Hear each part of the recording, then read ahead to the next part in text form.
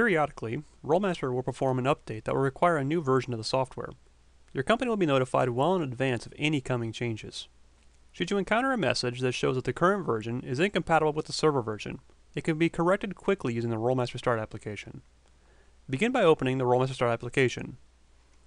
To update your client information from the remote server, click Settings, click Verify Settings.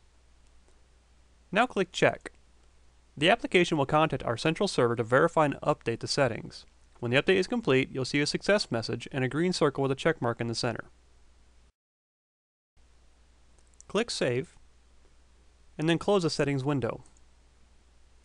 Click Start Rollmaster, and the application will download and update the runtime automatically.